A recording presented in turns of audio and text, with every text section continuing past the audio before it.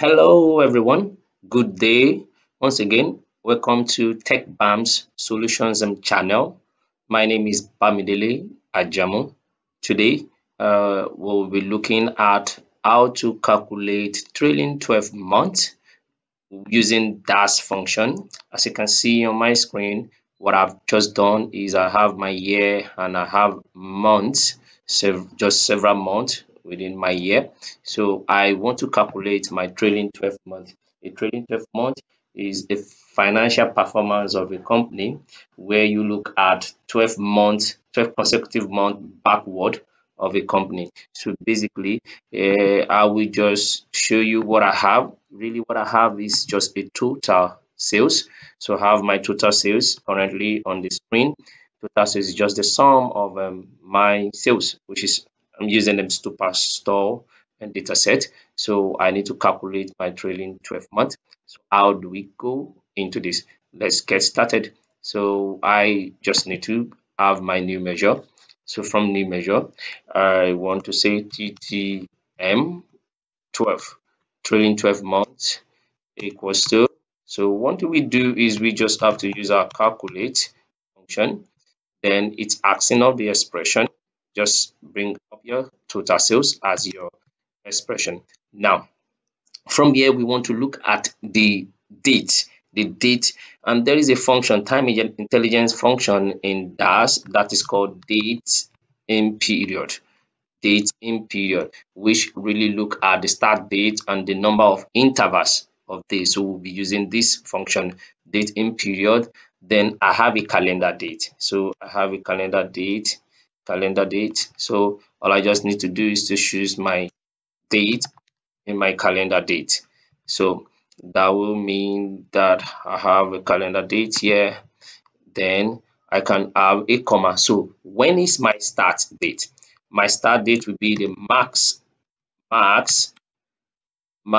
of my calendar date.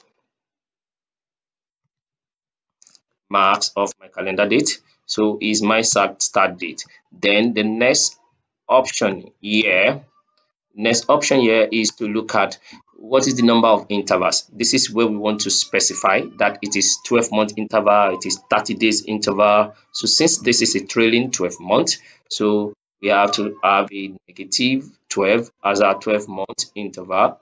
Then we specify its month. So it's on a monthly basis because if you're looking at daily trailing 12 months, then I can as well close this. So I think that should be fine. I can just click enter. So with that, I have my trailing 12 months. So what I want to do is let me pull the total. Yeah, we have a total sales here, and I can just convert this. I had these two to my table. So that will give me, yeah, as you can see, there is a cumulative summation from January 2020, 2014. There is a cumulative summation. I should just change this format it to pounds since the rest are in pounds already. So let me reduce this with control minus.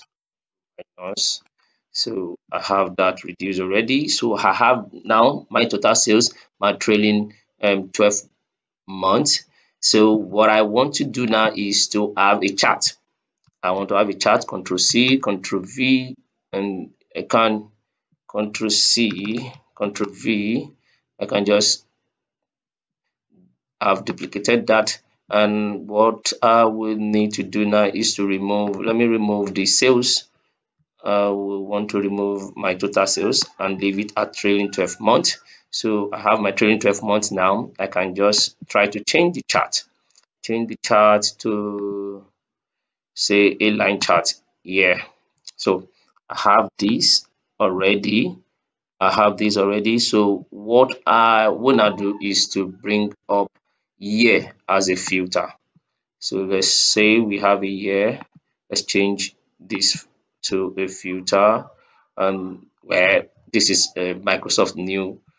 So update, I can just go to format here and look at the slicer setting and probably change it to a drop down.